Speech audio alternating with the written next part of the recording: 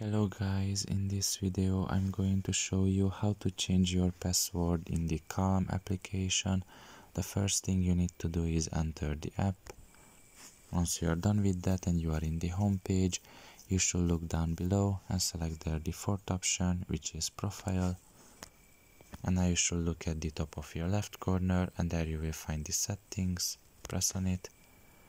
And here you should select the fourth option, which is change password.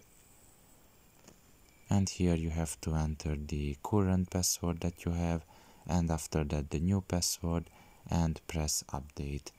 And like that the new password will be saved and you can use that password from now on. So pretty much this is all about it.